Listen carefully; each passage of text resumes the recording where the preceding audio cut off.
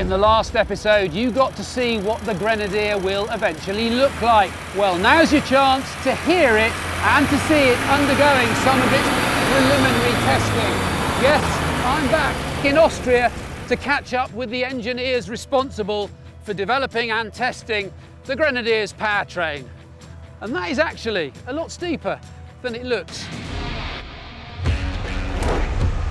Early prototype Grenadiers, called 2As, are being used to specially tune and calibrate petrol and diesel variants of the same BMW 3-litre 6-cylinder engine. The engine tuning and calibration project is being led by engineer George Fuchs. Give me a bit of a rev, just rev the engine for me, just a little bit.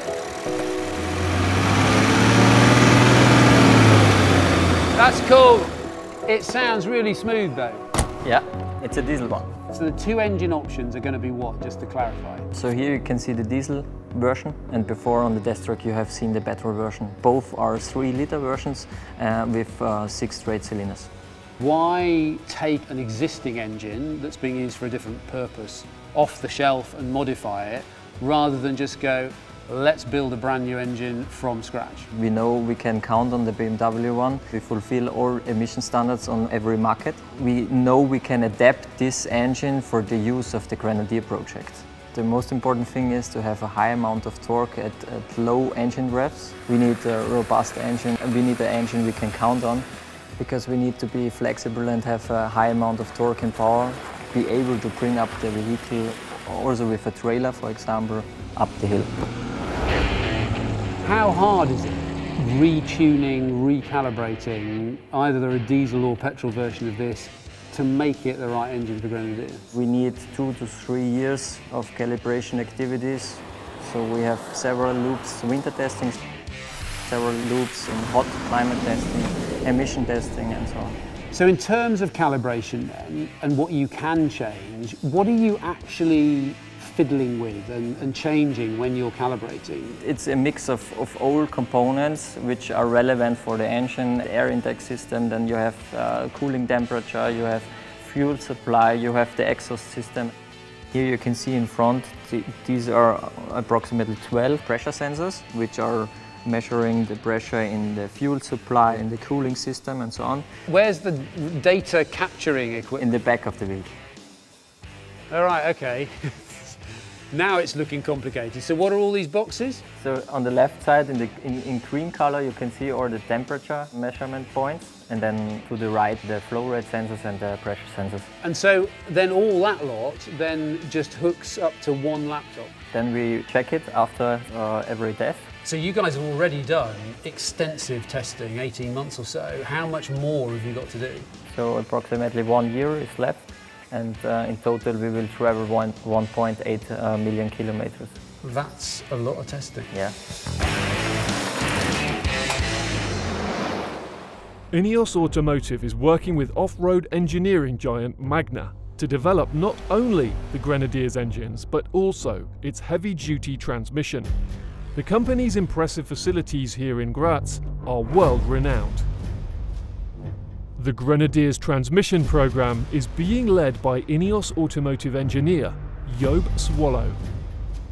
I'm keen to find out firsthand how things are going, and there's a burning question that needs a straight answer. Will there be a manual option? No. And why not? We've reviewed all the options and we believe that the Auto is the best option. It offers the full suite of functionality for the experienced drivers, but also for the inexperienced drivers.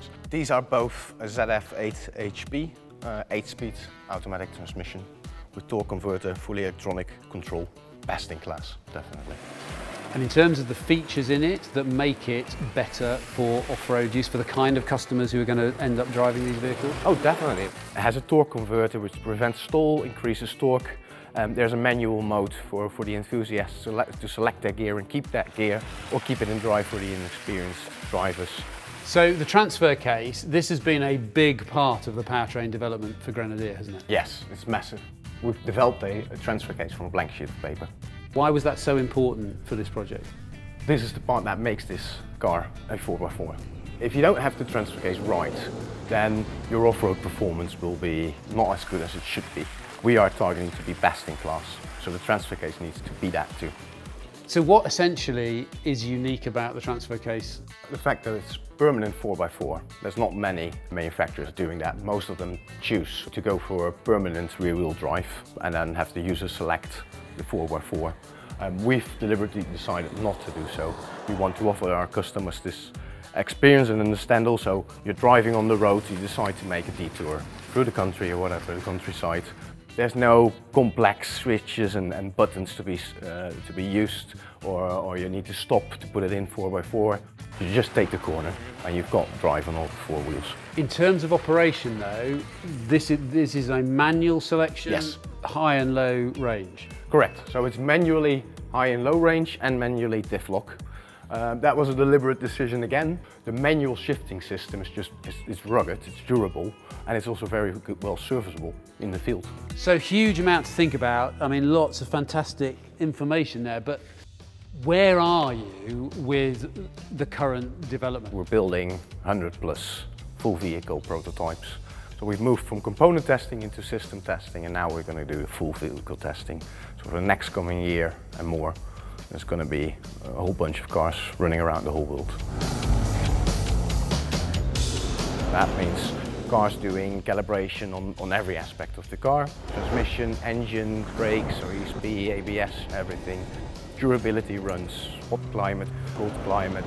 We're going to see America, we're going to see Africa, we're going to see New Zealand this year. We're going to see Australia, everywhere. How does that feel for the engineering team at INEOS? It's Christmas. It is, because you've been working on virtual components on a computer screen for every engineer. That's a magic moment. But also a new phase in the program, because now you're going to put these components to their pace. It's going to be an exciting period.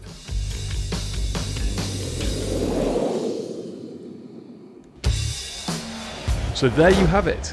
A high-torque 3-litre engine, a class-leading transfer case, and 1.8 million kilometres of testing.